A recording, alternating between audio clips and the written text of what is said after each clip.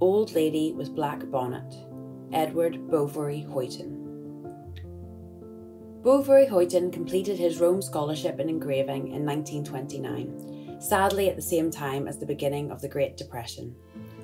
This meant he couldn't rely on his creative work in portraits and images of the English countryside for a living. Before going into teaching, he produced commercial art for oil companies, shops, and the Radio Times. His skill did truly lie in his ability to create these captivating portraits. Much like Rembrandt, he appears to have had a fascination with capturing the truth and humanity of the aging face.